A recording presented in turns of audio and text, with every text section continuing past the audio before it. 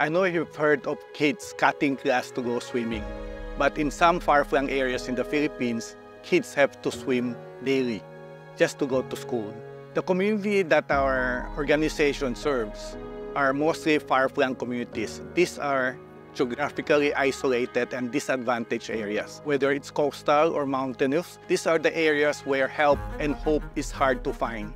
The Yellow Boat of Hope started when a friend of ours told the story to my co-founder, Jay Haboneta, about kids having to swim to go to school. And that broke our heart. And our mission was just to simply give one school boat. But even before we finished that one community, we got a deluge of messages over Facebook asking for help for similar situations. Now we're present in close to 300 far-flung communities all over the Philippines. Ang pinaka-importante sa nagawa sa amin ng Yellow Boat of Hope Foundation, hindi kami pinabayaan, nandyan pa rin. Parang kapatiran na malalapitan namin.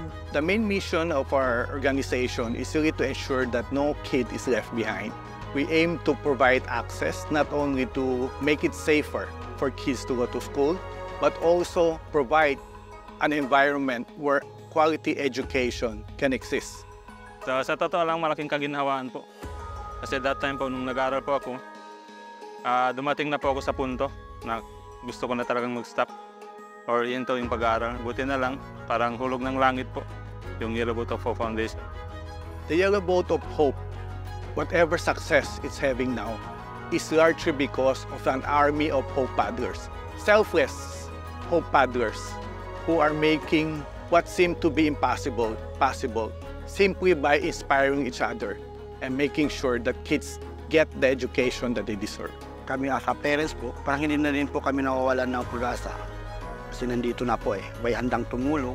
We hope to invite an army of hope paddlers who will jump aboard the Yellow Boat of Hope and empower us, because all it takes to change the world is for one person to care.